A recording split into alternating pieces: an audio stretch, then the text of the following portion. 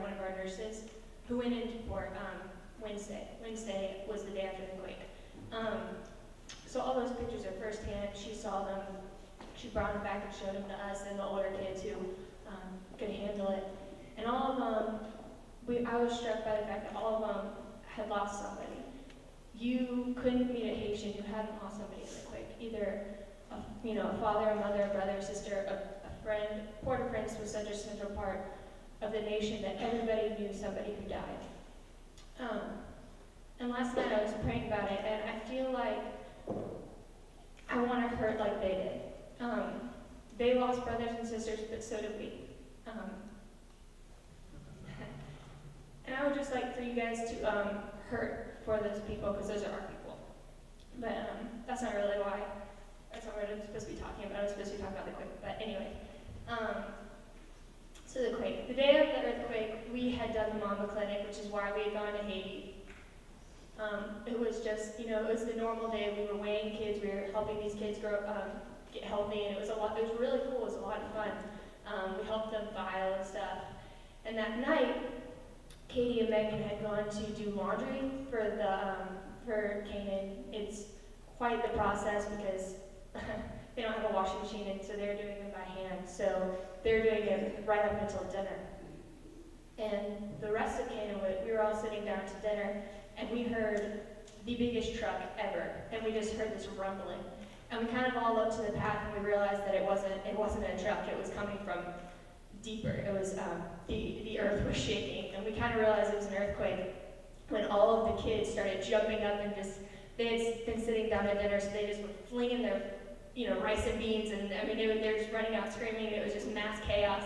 And I'm looking at the guy across from me, and we literally sat there for like, I don't know, 10 seconds, I feel like, and just looked at each other's eyes, and we're like, this isn't real, this can't be real. But we got up and we were following him out. And as I got to the door, I kind of looked back, and it's crazy, all the kids are screaming and crying and freaking out, and I look out, and the cafeteria is just carpeted in rice and beans, and right in the middle are the two little babies, Navotson and Valencia. You probably saw tons of pictures of them if you were walking in, because we like to take pictures of the cute babies. But and I looked back, and they're sitting in their high chair, just kind of looking at me, still cramming rice and beans in their mouth, like, where's everybody going? Eat, there's food here still. So, we ran in and got them and took them out of the cafeteria. It was a little bit of comic relief in this crazy pandemonium. But all the kids were crying, wanted to know what that was and what had just happened. The younger kids didn't understand it at all. We were trying to explain to them scientifically what was going on, and they were still freaked out by the fact that the house was shaking, and they didn't care. And that night, they heard on the radio that they weren't supposed to sleep inside because the government was still worried about houses falling. So all of them decided that was the chance for a slumber party, and got all of their mattresses and blankets and hauled them outside and stayed up ridiculously late, crying and being worried, but really they just wanted to hang out with each other, I think. But the next day, we had decided that if we weren't going to run out of food, we were going to have to start rationing it. So we went to 2 meals a day, which wasn't really as bad as I thought it would be because we were all doing it together. And we did get hungry for sure, especially right before dinner. It had been all day, we hadn't eaten, but it was really worth it because it kind of brought us together, I think.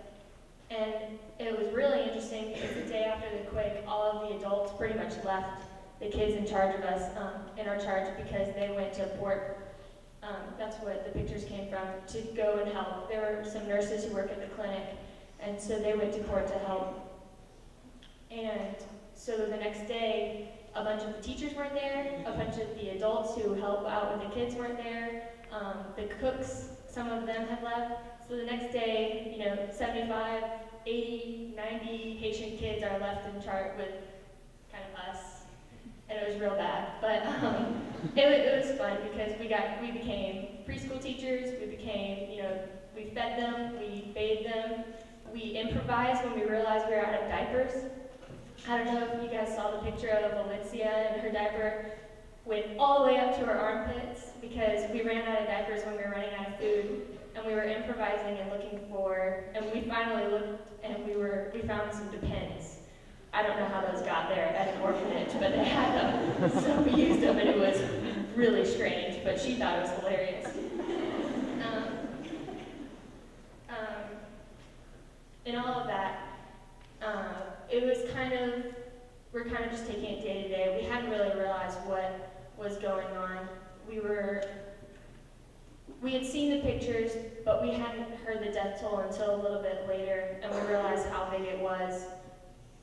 Katie and Megan had put something on their Facebooks the night of the quake. We were talking about it, and we were wondering what it was on the Richter scale, maybe 3, 4, I don't know. We felt it, but none of our buildings collapsed. I wonder what it was. We'll find out in the news tomorrow when they actually decide to look at Haiti. And Katie put something on her Facebook about, well, I just had my first earthquake ever. That was interesting. And immediately, well, your parents, are you alive? Are you okay? I'm so glad, and we're like, alive? Are you kidding me? It was an earthquake, yeah, but what kind of earthquake was this? And we found out the internet was ridiculously slow, the phones weren't working, but the power was out, but that's not a really big deal in Haiti because the power's out a lot, and the phones are sketchy anyway. And so the internet was finally starting, we were able to find out it was a 7.0, we were able to find out all this stuff about the earthquake, we were able to get kind of a death, it was really rough in the beginning, but kind of a death toll, which was really sobering in all of this. And in all of this massive destruction and dealing with all of this, the day before we left on Friday, and Megan will tell you how we left, it's interesting. The day before we left, though, there was a baby named Safi who came to the clinic, which he was not affected by the earthquake, but he was sick. His mom was only pregnant for 7 months, so he was premature, and he was only 3 weeks old, and he was sick. He was really sick. And when his parents came in, he was covered in voodoo healing, which was like banana leaves. It was nothing that could help him. And there was pictures on him. He was tiny. He was discolored. He didn't look right. And in all of this chaos and all of this destruction and all of this pain, we had this baby who was dying, and we were able to help him. The nurse prayed and prayed, and she thought this baby was dead. And she was able to bring him back to consciousness and get an IV into him, which was a miracle. And we were able to take him to the hospital, even though we didn't have enough gas really. And but in all of this pain, it was just really cool to see a little brother come back to life, almost like just in all of this death, I was able to see life. And that was something that really struck me, that in all of these things that I feel like I can't do, I'll be thankful for what I have. I wasn't able to save those hundreds of thousands of people who died, but I could help this one baby. I could hold his bag for his IV, and he was able to live. So in all of that, it was really cool to see God at work, even when everyone was so upset about what had happened, and that was really powerful to me.